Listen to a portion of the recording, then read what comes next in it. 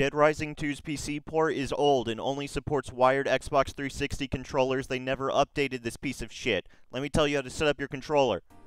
Download X360CE. This is an Xbox 360 controller emulator. Click download for all games. Link in description. Once it's done downloading, open your folder, right-click it, copy or cut that shit. Go to your Dead Rising 2 folder.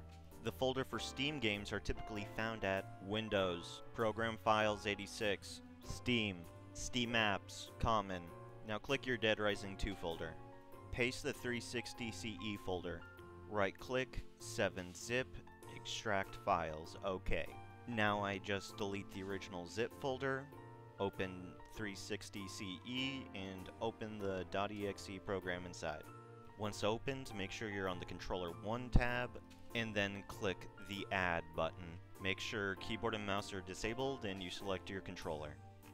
Click Add Selected Device and make sure to map your inputs. Also, you have to leave this program open when you play the game. Lastly, I recommend going to Dead Rising 2's Property tab. Click Controller and disable Steam Input. Once you get through all the logos, you should finally be able to play Dead Rising 2 like a normal human being. You can check your options, PC settings, and see that controller is Enable. If you're still having trouble, close the game, open 360CE again, and check on the Issues tab. You may have to update a driver or something.